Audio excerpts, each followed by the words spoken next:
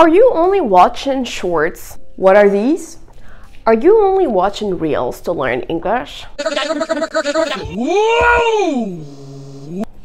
Bad news. You will never master English this way. Oh. I said it. Wait. Let me explain myself.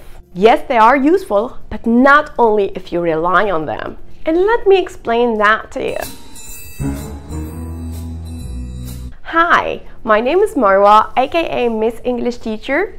I'm a content creator and an Instagrammer, and welcome to the Eva channel. Here you will find everything you need to learn English. In today's video, I'm explaining to you why learning cannot always be fun. Do you want me to learn new English?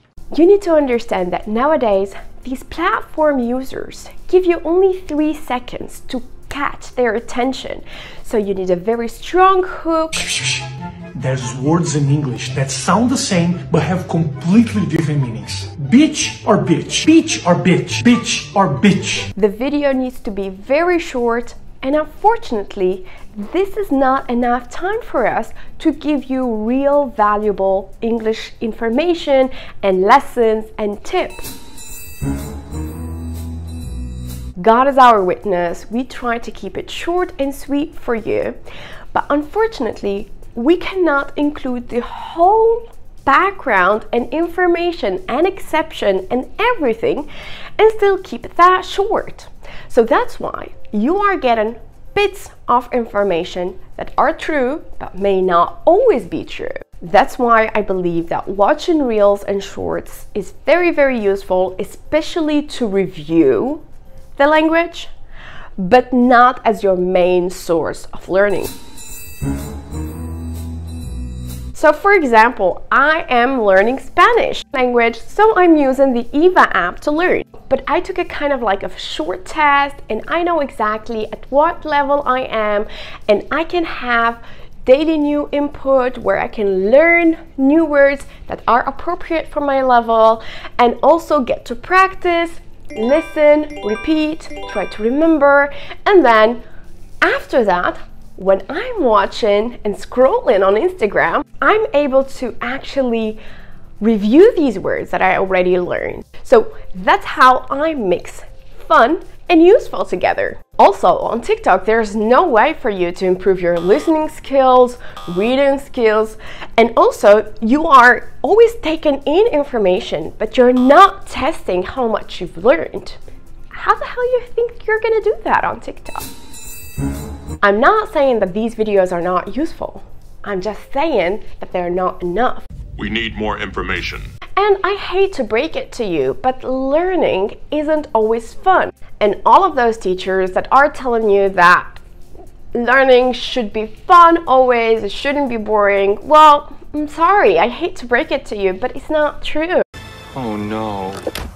How are you going to improve your reading skills, especially if you're going to take an IELTS exam or any other proficiency exam?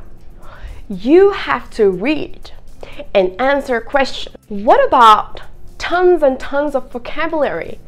How are you going to cover it? Okay, let's say you're watching all the time different videos. How are you going to remember it? Exactly. You need to produce it. You need to test your memory. You need to see it once, and a second time, and a third time.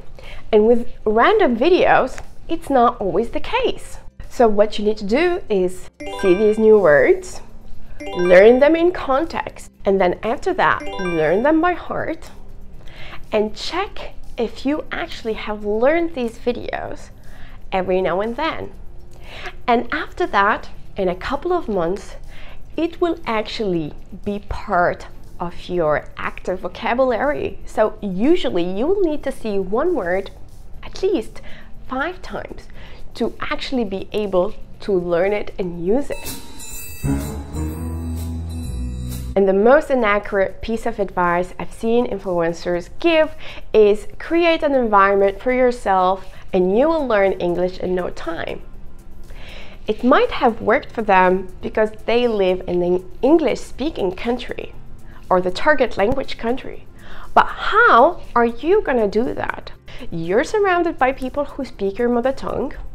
Your only access is social media, and then this is an environment where you cannot practice. So how is that even possible? So, long story short is the following. If you're trying to learn English, then add the fun to the useful. Yes, watch these fun YouTube videos, watch these fun reels. They are there to refresh your memory and so on, but also please dedicate at least half an hour a day for actual learning and old school learning, you know, with a book, with rules, grammar, where you actively learn and test yourself. That would be my advice to you. Thanks for watching today's video. In my next video, I am testing your speaking skills. Yes, I am challenging you, and I want to see how much you actually learned from all these reels that you're watching. So go ahead, click here.